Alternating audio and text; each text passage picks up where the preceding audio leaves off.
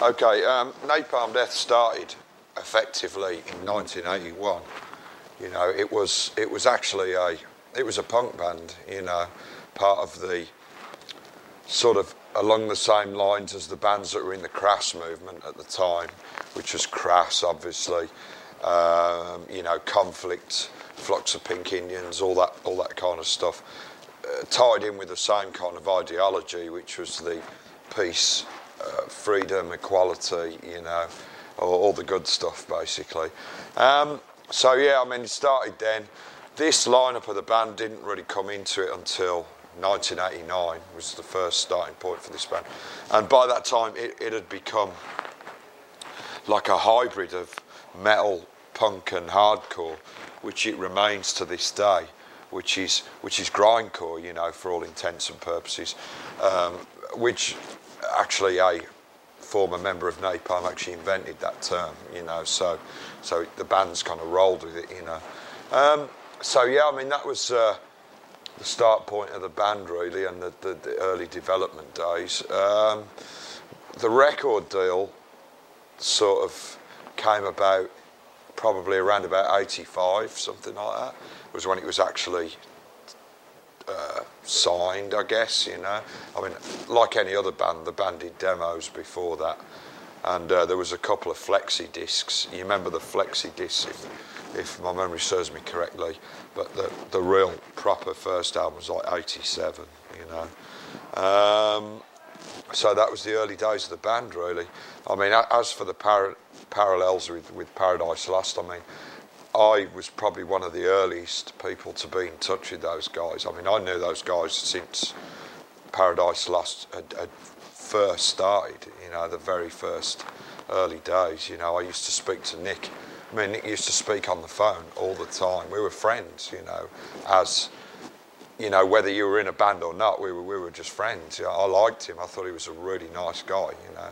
And then eventually I got to meet the other guys when Paradise Lost started to record demos and blah, blah, blah, you know. So, and they were Napalm fans as well, you know. So, still are, you know. So it's great. I mean, they are. There's a kind of misconception with them that they're kind of really miserable people and stuff, but they're really not, you know. They are just really nice people to be around, you know, and I enjoy their company. And I haven't seen them enough, you know, in the last few years, so hopefully at some point we'll be able to, through some ways and means, get together again, you know. Yeah, we've done bills with them occasionally, yeah. We haven't actually ever toured with them, you know, so just very much, you know, because Paradise Lost and Napalm, you know, there are certain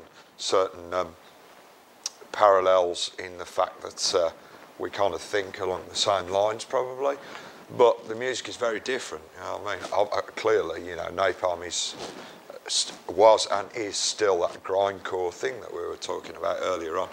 Paradise Lost is, you know, how to pigeonhole it, epic, doomy metal sort of thing. You know, very different, but that's a good thing. You know, sharing a stage with them was just.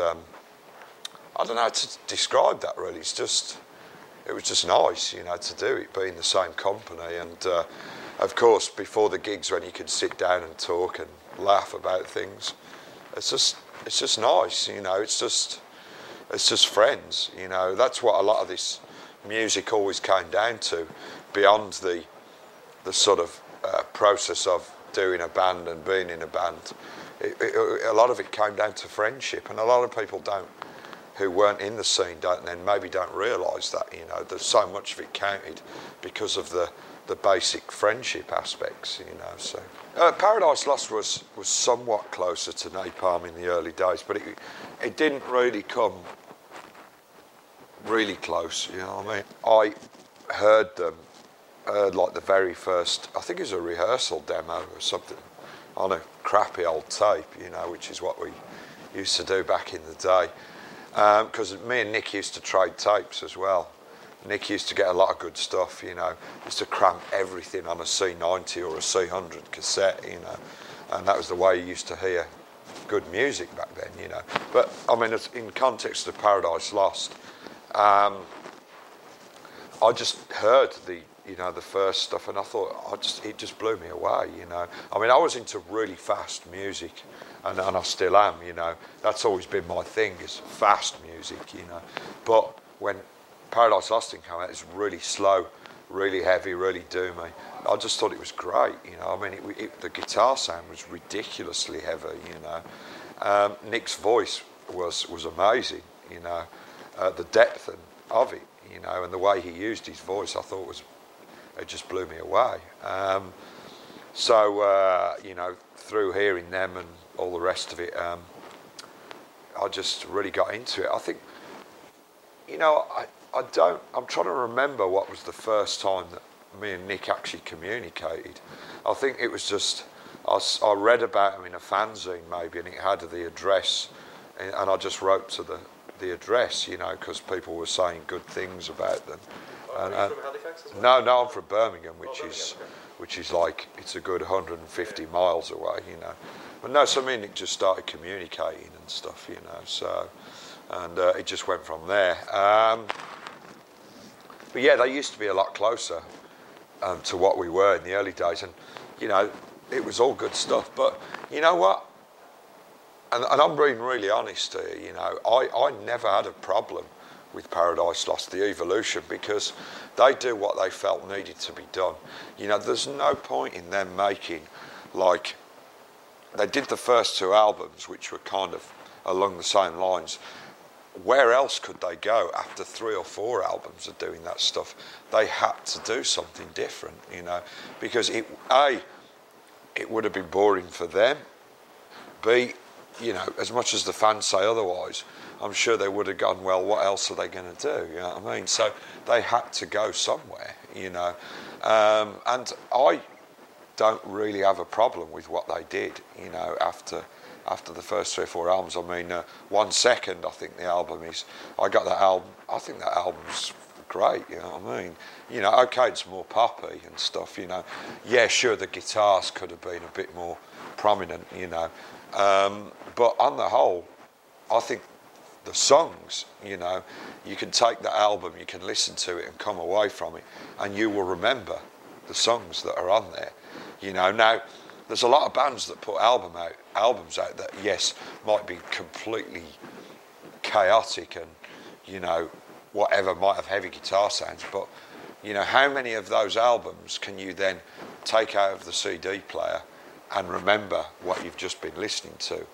Not that many, actually, in the grand scheme of things. So Paradise Lost always made an effort to write songs, you know, songs, not necessarily mainstream hooks or totally commercial, but still songs, you know, that you would go away and remember. So that was why I didn't really have too much of a problem with what they did, you know, in the mid-period years, if you like. So, and now the album that they've just done, you know, I've heard the new album, yeah, I think it's cool. I put it in my top 10 of last year for a magazine, you know, because magazines do. And I put it in my top 10, I think it's cool, you know.